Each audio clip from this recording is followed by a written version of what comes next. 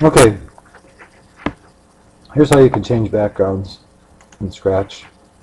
You already know that when you double click on any of the sprites, you'll get the menu of the actions that have been made, that have been created for that sprite.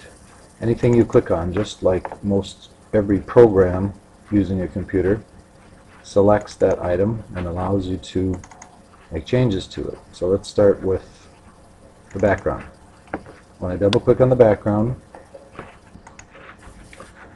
you can see that I can see the scripts for this. I'll talk more about that in just a minute.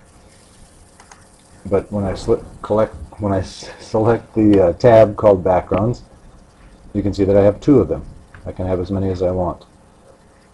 Under the scripts, broadcasting is the best way for you to change backgrounds. Broadcasting, that means when one of these little dudes says something, the background will receive that signal, and that makes the change. I'll show you how I did that. Take that out of here. When I receive, I started with when I receive, and then I went to motions, I went to looks, and simply put in switch to background 1, or switch to, let's just make it simple, switch to next background, because I'm going to have it running forever in just a minute.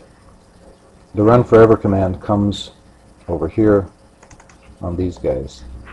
Okay, so I've selected the cat. When the green arrow is selected or clicked, he waits for 3 seconds.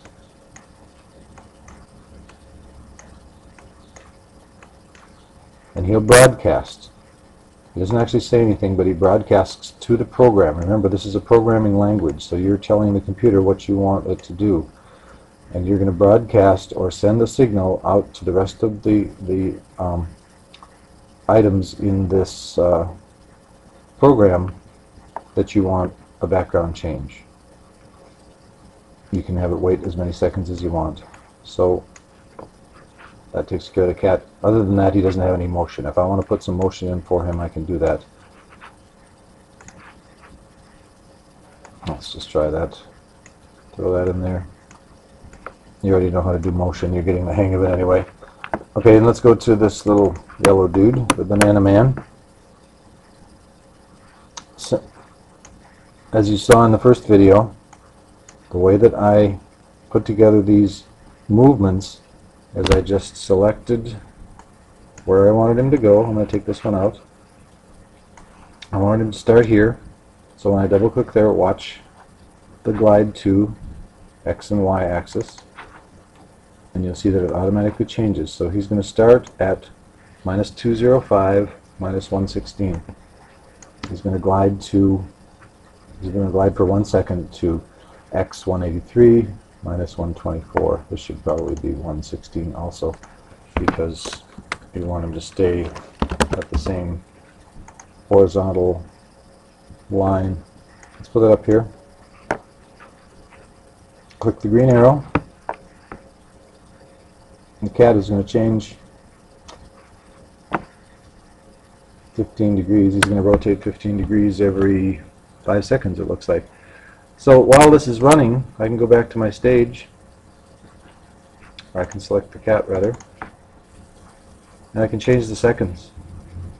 If I want to try it for 0 seconds, then the backgrounds are going to change really fast. Like so fast that you don't even see it. It's changing right now, but you can't see it. So make sure that you keep some seconds in there.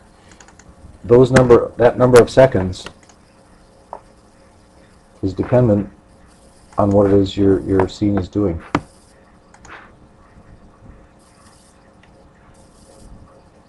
So if it's changing too soon, you can bump up the seconds.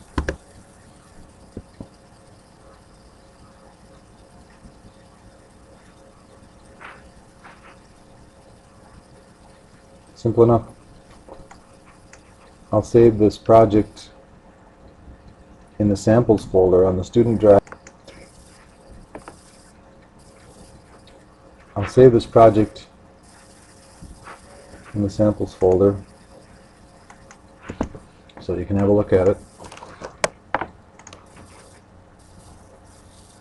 On the H drive, Mr. Blaufuss, 6th grade scratch project. 6th grade scratch project. I'm going to make a new folder in there and call it samples.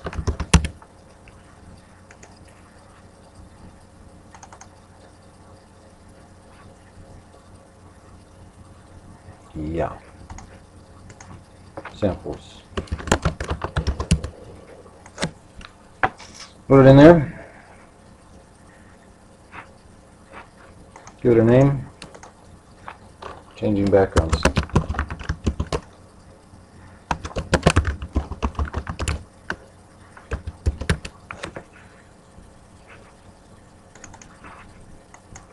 There you go. You can go check it out, make some changes yourself, and you're on your own.